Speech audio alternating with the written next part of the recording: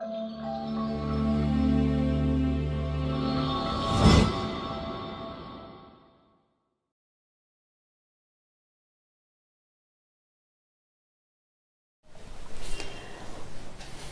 Are you doing students? I am sure आपने previous lectures देखे होंगे और आपको नेशनल इनकम के बेसिक कंसेप्ट समझ आ रहे होंगे। आज हम final goods and services topic discuss करेंगे।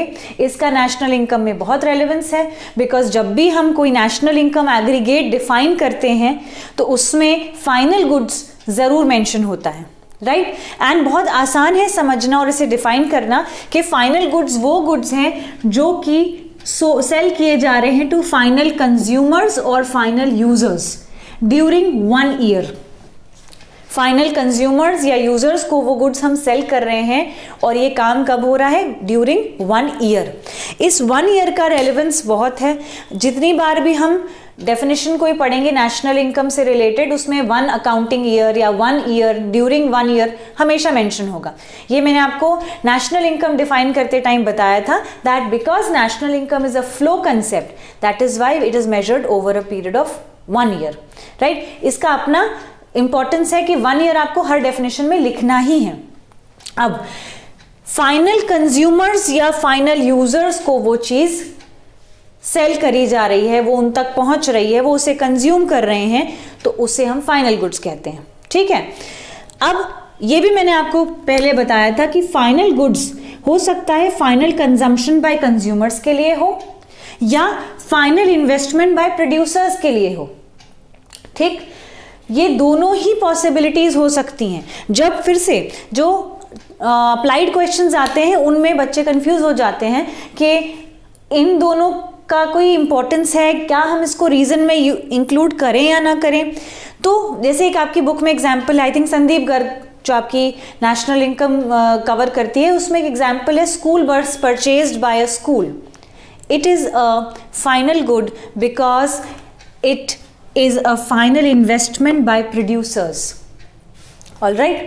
तो ऐसे कुछ क्वेश्चंस जिनमें हमें रीजन देना होता है और हमें रीजन एग्जैक्ट देना है, which is final investment by the producers, ठीक। इसी तरीके से सपोज एक होटल है जो अपने रूम्स में रेफ्रिजरेटर्स इंस्टॉल कर रहा है, स्मॉल रेफ्रिजरेटर्स इंस्टॉल कर रहा है, तो ये क्या है? It is final investment by producers, so again it will be considered as final good. तो ऐसे एग्जाम्पल्स आप स्टडी करिएगा और अगर आप थोड़े से भी गो थ्रू करेंगे आपको समझ में आ जाएगा कि everywhere the only underlining fact is that if it is the final consumption by a user, a consumer, or a final investment by a producer, that will be covered under the category of final goods. All right. Then coming up to intermediate products. Intermediate products नाम से ही समझ में आता है ऐसे goods जो further process of production में, further stages of production में यूज करे जा रहे हैं। They have not cross the production boundary, वो अभी प्रोडक्शन में ही यूज करे जा रहे हैं। हो सकता है स्टेजेस बदल रहे हैं लेकिन अभी वो प्रोडक्शन स्टेजेस में इस्तेमाल किए जा रहे हैं। They are not ready to be consumed by the final consumer. Alright, now A question can be asked from you. वो क्वेश्चन क्या हो सकता है? क्या ये पॉसिबल है कि एक कमोडिटी फाइनल गुड भी हो और इंटरमीडिएट गुड भी हो? राइट, एक कमोडिटी फाइनल गुड भी हो और इंटरमीडिएट गुड भी हो। तो आपका आंसर होगा yes, because it is subjective in nature कि उस कमोडिटी को किस पर्पस के लिए यूज किया जा रहा है।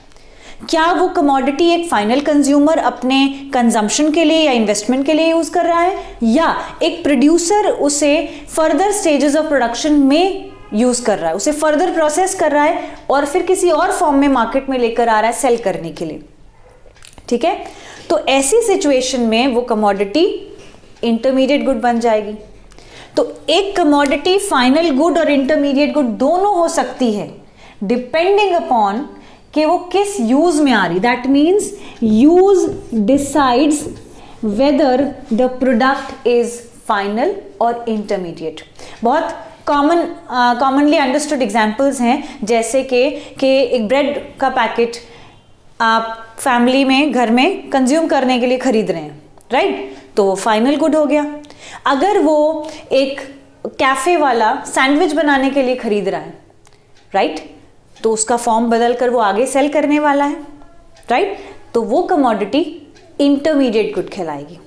सिमिलरली एक मिल्क का पैकेट घर पे इस्तेमाल हो रहा है, एक फाइनल कंज्यूमर खरीद रहा है, तो फाइनल गुड हो जाएगा।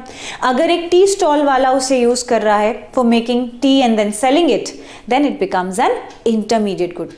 So every time you get a question regarding final and intermediate goods and you have to answer, tell whether it is final or intermediate and give reason for your answer.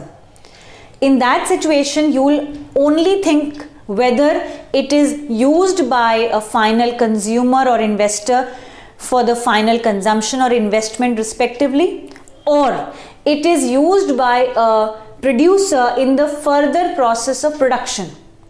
Right? This will help you decide whether it is a final good or an intermediate good, and you will be also easily able to state the answer, the reason why it is a final or an intermediate good. All right? Practice such questions, that will help you out in becoming confident that yes, this is the answer and this is the reason. All right? See you in the next lecture.